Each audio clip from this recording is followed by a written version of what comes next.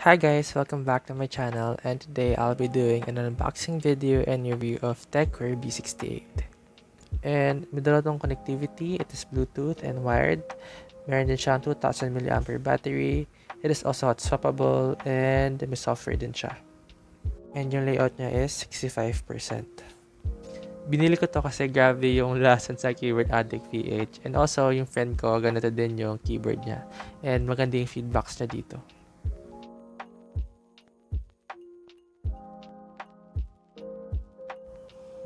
And of course, may quick user guide tayo dito, mga shortcuts, and indication paano mag-connect and stuff.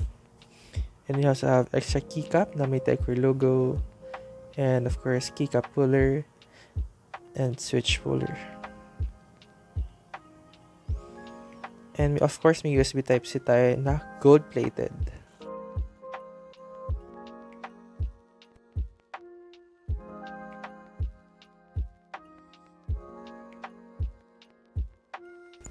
Now let's turn this bad boy on.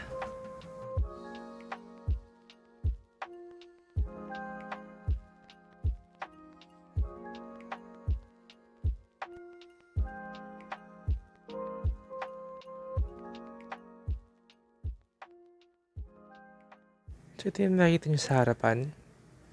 Then sa left side.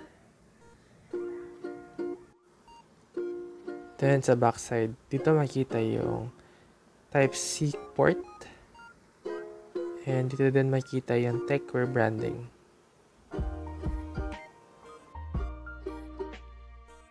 And sa right side is just plain white.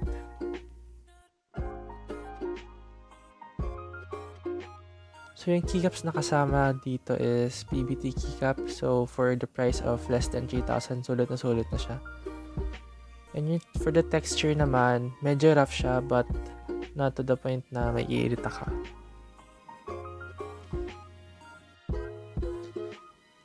So ayan, yung kapal na sakto lang and may mga marks pa ng pinagtanggalan na plastic pero it's fine, hindi naman siya kita pag nilagay mo siya sa keyboard.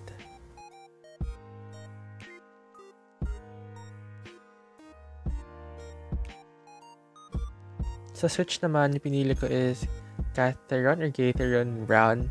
May tatlo kang option, yung brown, yellow, and black. To change the lighting effects, hold FN and press Control. To change the brightness, hold FN and press up or down arrow key. To change the speed, press FN left or right arrow key.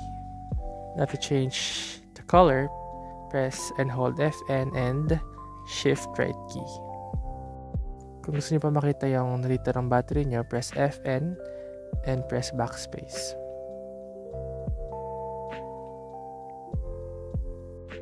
Now let's do some sound test. Disclaimer lang, hindi po ito nalulub or namomod.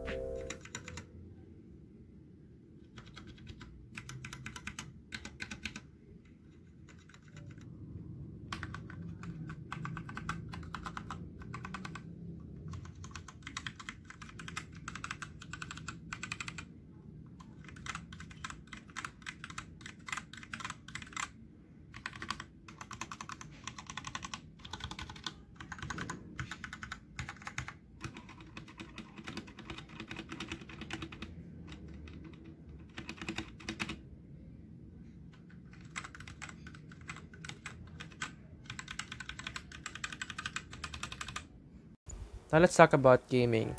I tried using this keyboard and I didn't experience any lag or delay or latency as sobrang smooth na experience ko. Hindi nalobat yung keyboard habang ginagamit niya, so sobrang thumbs up nun. At doon na po nagtatapos ang ating video. Sana nagustuhan niyo tong mini review or kung review ba to. Pero yun, sana i-like yung video na to, subscribe to my channel, and comment down below kung may katanungan pa kayo. Bye! Ingat!